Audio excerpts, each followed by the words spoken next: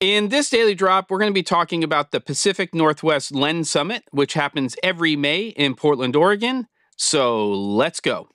All right, everybody, here we are with Thursday, May 2nd's episode. And if you are watching this on drop day, or at least by the end of this week, this is not an evergreen episode, but it is, I think, an important episode.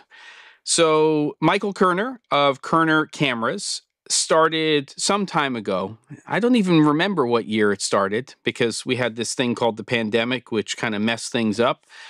An annual lens summit in the Pacific Northwest and more specifically in Portland, Oregon. And this has grown to become an international, in terms of exhibitors, event that happens at Koerner. This year, it is Friday, May 3rd and Saturday, May 4th from 10 a.m. to 5 p.m. Everybody's welcome who registers, and I think it's a pretty amazing event. You have really the cream of the crop in terms of lens companies and manufacturers there. It is in terms of a core focus based on cine-based solutions.